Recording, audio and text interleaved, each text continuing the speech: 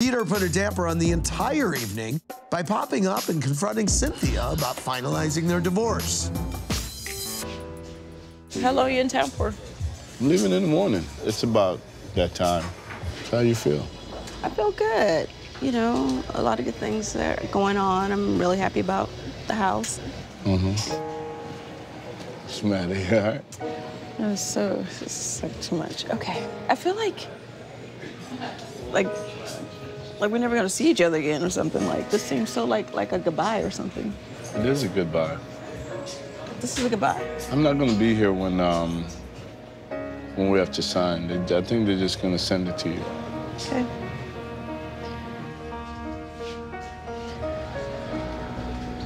Thank you for making this. Just thank you for being a good person and. Yeah, everybody used to think that I want everything from you but you. But I knew you were married, though.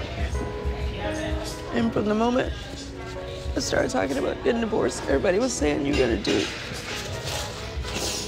You're gonna hate me. Stop crying like that. You're gonna make me cry. You keep on crying like that. People say you're gonna hate me.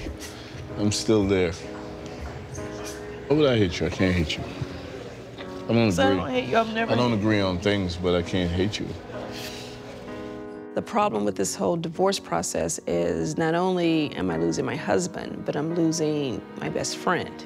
Give me a hug. And that's the part that is hard for me.